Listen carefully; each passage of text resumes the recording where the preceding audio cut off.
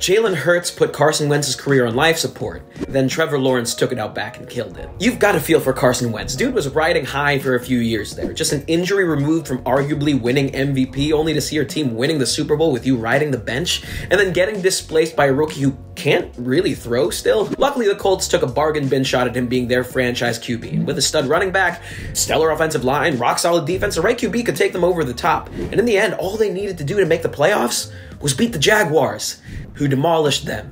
A loss is one thing, and arguably all parties were to blame for it, but Trevor Lawrence led a team to 26 points against you, and your franchise QB only managed to lead you to 11 against the Jaguars' defense? Wentz might have had a small bounce-back year to relevancy, but his near-MVP campaign is looking more like a fluke day by day, especially since the NFL's shiniest rookie showed his team what a real franchise quarterback is supposed to look like.